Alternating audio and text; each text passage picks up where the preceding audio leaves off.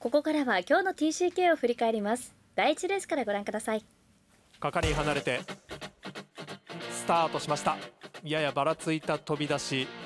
まずは6番トゥルーブルー、外からは15番 X フレア出てきて、間から8番ダンシングラスカル、さらに内々3番のレイオブホープも先団ですが X フレアが抜けていきまして、追っていく14番マーナーパスです。前のグループからやや離れまして9番スモモモモモモモモ、この外に11番ヤマトホープシップ、接近外から12番ディアマンエクラ追い上げていきました。あと内から1番ヤマトシルビア、外に並んで10番センジュエース後方へかけまして、外目から上がっていくのが6番トゥルーブルーで、あと離れて7番のカセノウィン、2番パイロスコープは後方から3頭目、さらに後ろに5番のハヤブサクイーン、それから後ろに13番のリュウアンオレッジです。縦長で4コーナー、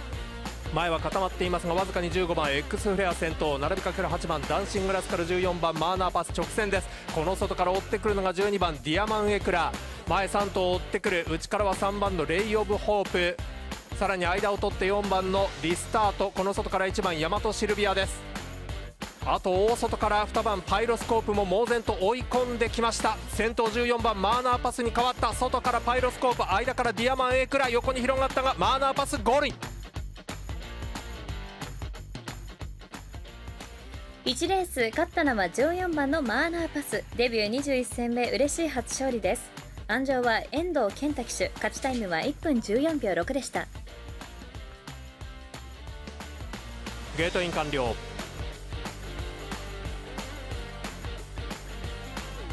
スタートしました。6番ソウルレコード遅れました。後ろからまずは2番花の黒子抜け出して先行体制、内から1番カルビナー並んで差がなく8番アマンカエスです。4番手から押しながら14番中央サラ、この後ろ5番手グループに4番トップモーター、5番シルビーヘラ、そして13番レッツゴーアーミーと固まって追走です。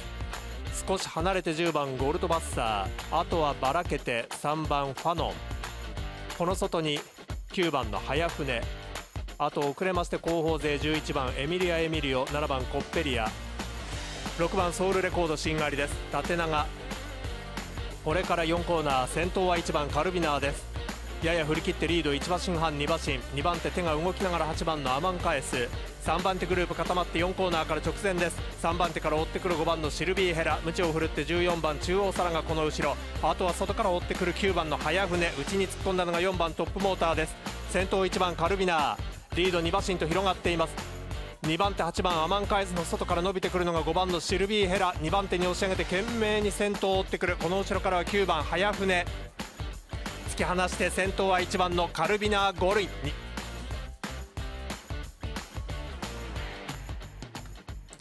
2レース勝ったのは1番のカルビナー、デビュー2戦目嬉しい初勝利となりました。安城は藤本元気騎手、勝ちタイムは1分15秒3、なお12番の勝ち馬投票権には返還金がございます。ご注意ください。枠入り完了。スタートしました。1番のルレットは少し後ろからになりました。まずダッシュがいいのは3番スノードレス、抜け出ていきます。外は12番ウィーナーズソング、間からは6番ケイラブマッハと前につけていきました。3頭の後ろ4番手グループも3頭で、4番プライムレコード、2番ビッグモーメント、11番見て、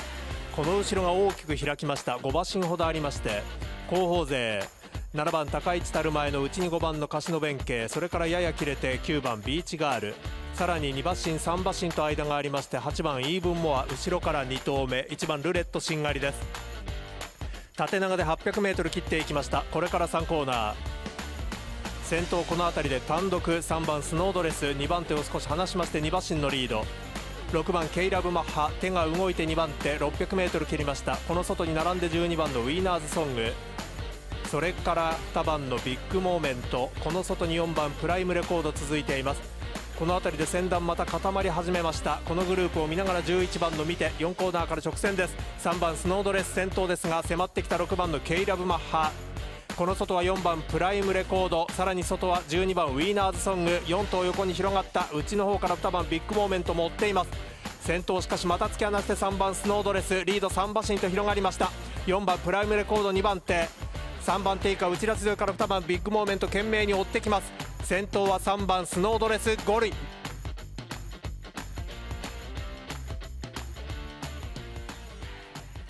3レース勝ったのは3番のスノードレス。人気に応えデビュー3戦目初勝利です。安城横川レオ騎手、勝ちタイムは1分29秒1でした。収まりました。ゲートイン完了。スタートしました。まずは先行争いをして9番のヴィンテージマロン、内は5番のローレン草薙、これに加わる13番ビビアンギャング、3頭並んでいきました。4番手に1番シャザロイン、それから3番ハービリア続いています。これに外から12番のアップルキャンディ並んでいきまして、中段から6番の悠々プレゼンス並んで10番マルカンレインボーです。後方少し切れまして4番のブレスオブラブ、この外並んで外から11番のアエノプロミネンス、間からは8番のハヌマーンビーチと行きました。それから2番の三輪鉄2号、遅れまして後方から7番のレジェンドラインです。 600m 切りました。縦長です。34コーナー中ほど、前2頭少し3番手を離しました。先頭5番のローレン草薙、1馬身差で13番ビビアンギャング、3馬身4馬身と離れた3番手、外に12番アップルキャンディ、内からは9番ヴィンテージマロンで直線です。それから1番シャザロインなど追ってくる。前は5番のローレン草薙に並んできた13番ビビアンギャング、2頭が3番手を離して、外目から6番悠々プレゼンス3番手に押し上げてきた。内の方から追ってくる9番ヴィンテージマロン、外から1番シャザロインです。先頭13番ビビアンギャングは突き放す。5番のローレン草薙、2番手粘れるか、追ってくる4番ブレスオブラブなど、先頭ビビアンギャングゴール。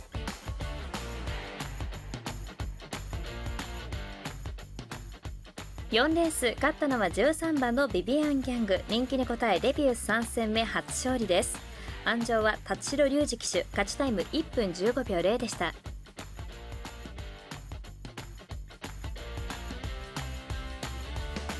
スタートしました。内の方2番ウォーバックス好スタート。しかし5番のエソラが前に出てきまして、これが先行体制。追っている6番のクイーンズハッピー、さらに外から各馬殺到10番のナックドバイ、13番ギャレットルレーブ、先団に取り付いていきました。続いて3番アンチフラジャイル、前のグループを追っていきます。この後ろに8番のエーシンペリドット、あと内を回る7番のコンピートビワーチェ続いていきまして、それから11番のクラウンスター、外12番のスターオブボニータなど続いていきます。やや縦長、これから向こう上面逃げる5番のエソラ、リード1馬身です。2、3番手並んで6番クイーンズハッピーの外に13番ギャレットルレーブ、2馬身差少し差を詰めていきます。3番アンチフラジャイル、4番手5番手で10番のナックドバイ、それから1馬身差2番ウォーバックス、中段に7番コンピートバーチェ、この外並んで8番のエーシンペリドット、あとは離れまして11番のクラウンスター、9番トワイライトレディ、それから離れて12番のスターオブボニータ、1頭抜いて4番ガニメデスレイ上がっていきました。1番マジリの騎士が先が後方を進んでいます。3、4コーナー中ほど、前は2頭が並んで後続を離しました。400を切っています。先頭5番のエソラ、3番アンチフラジャイルがこれに迫って並んできた。3番手離れました。4コーナーから直線、前は5番のエソラ、3番アンチフラジャイル、アンチフラジャイルとエソラ、2頭の追い比べは内外離れました。やや遅れた3番手9番のトワイライトレディ、トワイライトレディが3番手前との差詰めてきた。続いて11番のクラウンスター、先頭を抜けたのは3番アンチフラジャイル、2番手5番のエソラの外から追ってくるトワイライトレディ、先頭はアンチフラジャイルゴール。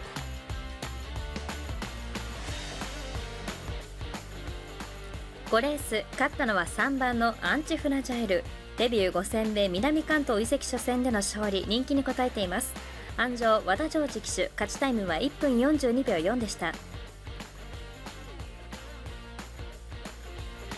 ゲートイン完了。スタートしました。2番ハバナモヒートやや後ろから、まずは5番熱海セイコー抜け出すところ、並んで6番のローザ、さらに外から10番サカベンクイーンも前につけました。4番手に12番の悠々スターリー前を追っていきまして、あとは1段3番オーシンアズキ、4番ビッグシシールーフ、この外から2頭が上がっていきます。9番アンジーニョと16番の湘南アウリーです。あとは中段の外目に7番のルーセントスターが続きまして、その後ろ13番のアイスラリマー、あと内から1番のモンゲーサクラ、並んでいきますのが11番のポルトディタリーです。この後ろに8番ノースハマナス、あとは遅れまして後方勢14番のロデオスターメイト、内を通りましては15番のハートフルアース、1頭離れて2番ハバナモヒートです。縦長で4コーナーから直線、5番熱海成功がわずかに先頭、並んで6番のローザ、この外から並んできたのが12番の悠々スターリー、3頭の争い、この直後に内10番の坂弁クイーン続いています。前は3頭並んだ争いですが、今度は外目から12番の悠々スターリーが抜け出す、馬体を合わせていく6番のローザ、2頭の追い比べ、3番手に上がってくるか10番の坂弁クイーン、外から追い込んでくるのは13番のアイスラリマーです。先頭は悠々スターリーゴールイン。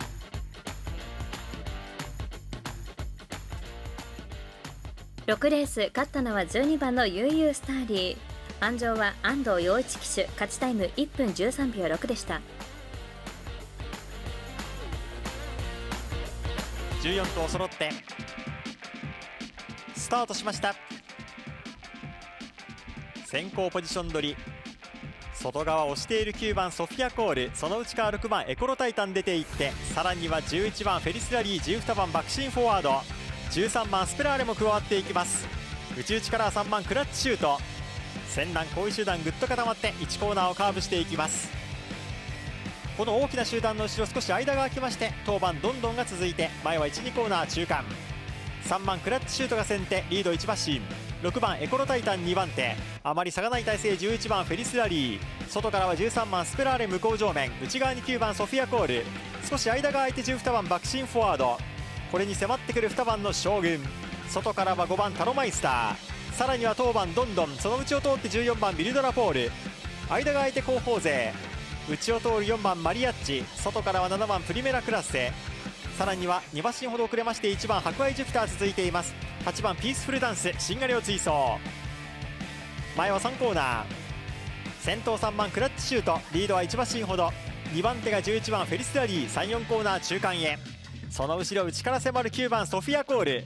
追い上げるのは12番バクシンフォワード、外側から前に上がってくる、さらには13番スペラーレ、この辺り4頭5頭固まって4コーナーカーブから直線、逃げる3番クラッチシュート、迫ってくるのは9番のソフィアコール、外からは12番バクシンフォワード、11番フェリスラリー、粘って3番のクラッチシュート、内に入った9番のソフィアコール、外から12番バクシンフォワードを追ってくる、さらに後方から14番ビルドラポール、内目から11番フェリスラリーですが、3番のクラッチシュート、3番のクラッチシュートが逃げ切って今ゴールイン。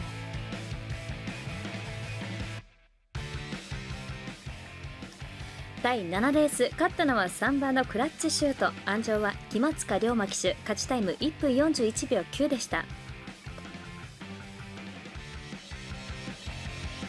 枠入り終わってスタートしました。若干ばらつきました。中で好スタートをしている5番のバイヤですが、外からこれを制して当番の浅草ロック花を切っていきます。2番手集団にバイヤ、外からは12番サンバフレイバー並んでいって向こう上面、さらにこの圏内7番ダノンベロシティ、あとは2馬身差、前から5頭目に1番ビッグショット、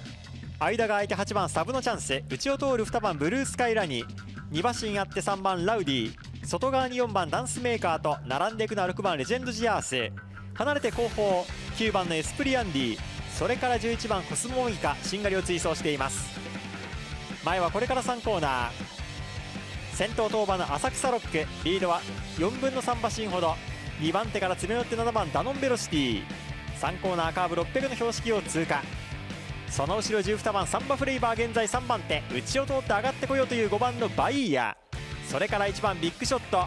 追い上げる2番ブルースカイラに、外からは8番サブのチャンス、4コーナーカーブから直線、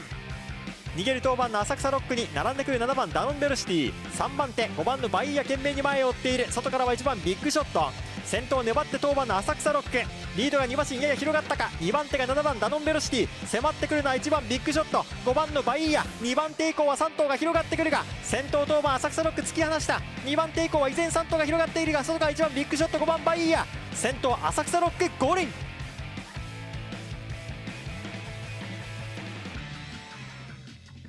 8レース勝ったのは10番の浅草ロック、南関東初勝利です。安城藤田亮騎手、勝ちタイムは1分27秒2でした。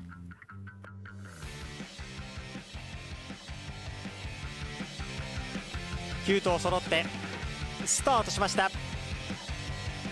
押している4番武蔵グロリー、出口をくれてこれが花を切っていこうという体勢、外からこれを追って6番スイングステート、2番手前に迫っていきます。それから3番ロベンテ、内を通って1番ミッションレール、3、4番手、その後ろ1馬身半差2番ラインストリームで1コーナーカーブに差し掛かります。並んでいく5番の桔梗、外から7番トルベジーノ、後ろから8枠2頭ディバインゲートミリミリ、前は 1,2 コーナー中間、先手4番武蔵グロリー、リードは1馬身半ほど、2番手6番スイングステート、また1馬身半あって3、4番手は並んでいます。3番ロベンテ、内に1番ミッションレールで向こう上面、外からじわっと上がって並んでくる5番の桔梗、その後ろ2馬身差2番のラインストリーム、後ろは8番ディバインゲート、それから7番トルベジーノ、後ろから2頭目、最後方から9番ミリミリ、先頭からしんがりまでは8馬身9馬身ぐらいの圏内、少し馬群の間隔詰まってきて3コーナーカーブの手前、先頭4番武蔵グロリー、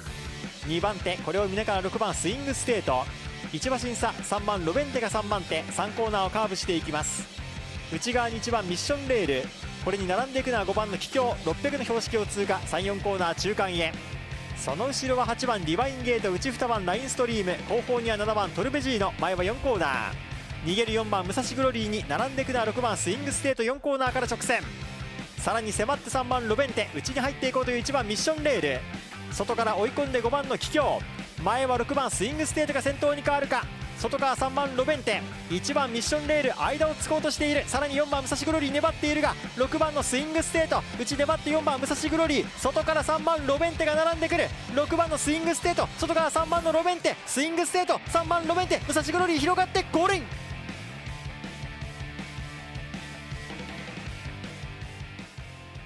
9レース勝ったのは6番のスイングステート、安城の藤田亮騎手は8レースに続いて連勝、本日2勝目です。管理する酒井秀光調教師、本日これも2勝目でした。勝ちタイム1分54秒8です。10頭揃ってスタートしました。まず出ていくのは7番のサッキールビアノ、内からは1番のシンメクローサが花を切っていきます。サッキールビアノは2番手になって、3番手が8番プレストバローズ、さらには4番のパイロイモンが続いて、内を通る3番メッサーマイスター、外から当番のタバルア、中段から後ろ5番のライトマン、あとは6番の新東椿が続いて、馬群から遅れました9番のシエルバ、これがしんがりを追走、前は3コーナーカーブに差し掛かります。1番のシンメクローサ、先頭リードは1馬身ぐらい、600の標識を通過、2番手2番サブノダンサー、外から迫っていくのは8番プレストバローズ、そして7番のサッキールビアノ、前4頭固まってくる、後方から追い上げるのは4番パイロイモン、外を回って4コーナーから直線、内から3番メッサーマイスター、先頭1番シンメクローサ、追ってくる各馬2番のサブノダンサー、内からは7番のサッキールビアノ、外からは8番プレストバローズ、しかし先頭1番シンメクローサ、後ろを振り返った藤田亮、リード2馬身3馬身、2番手8番プレストバローズ、3番手以下ですが7番のサッキールビアノ、外は2番サブノダンサー、追い込んでくるのは当番のタバルア、先頭1番のシンメクローサ、1番のシンメクローサが先頭ゴールイン。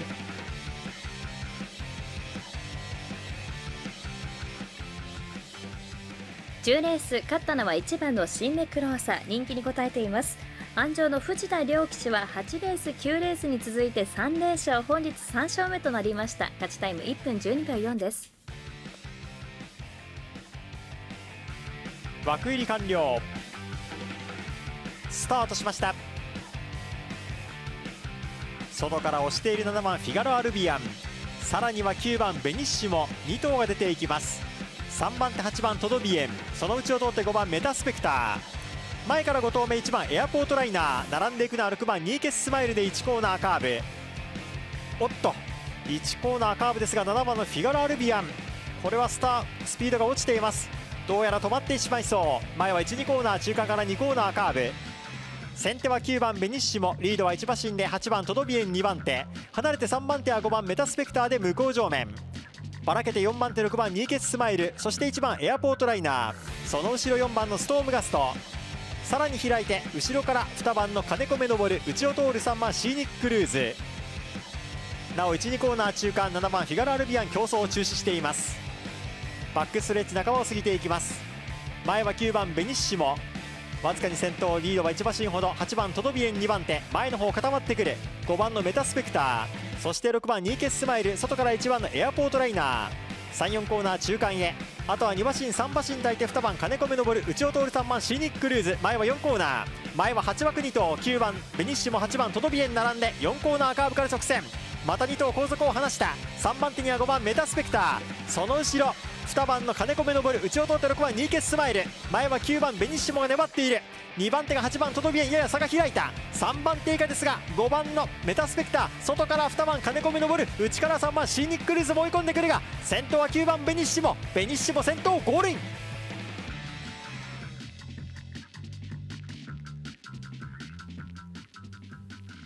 11レース勝ったのは9番のベニッシモ、安城は菅原亮太騎手、勝ちタイム1分40秒1です。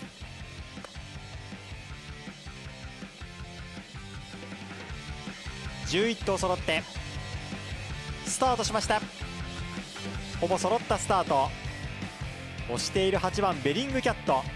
花を切っていこうとしていますが、内側2番のウバリ、しかし花を切っていきます。8番ベリングキャットで向こう上面、外から追って12番ラバーズアイが2番手、1馬身半差13番エンパイアブーケ、そのうち2番のウバリ、間が空いて当番ウィンアイリーン、これに外から並んでいくのは9番バジルフレイバー、2馬身差1番キャンディガール、並んでいく3番ラインエンジェル、中段から後ろ6番北サンエトワール、2馬身切れました。後方から11番大西エルフィン、内を通るのはこの県内4番のブーケドフルール。先頭からしんがりまでは10馬身11馬身で、前は3コーナー、わずかに先頭8番ベリッグキャット、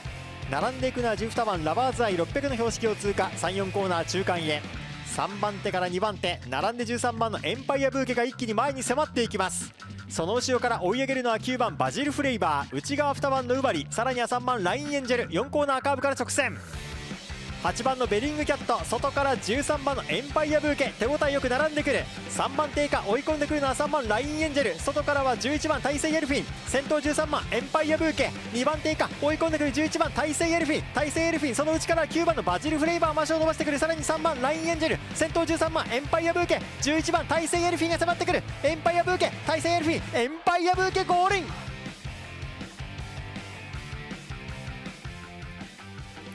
TCK 第12レース勝ったのは13番のエンパイアブーケ、デビュー4戦目、人気に応え転入初戦を初勝利です。安城本田正成騎手、勝ちタイムは1分27秒0でした。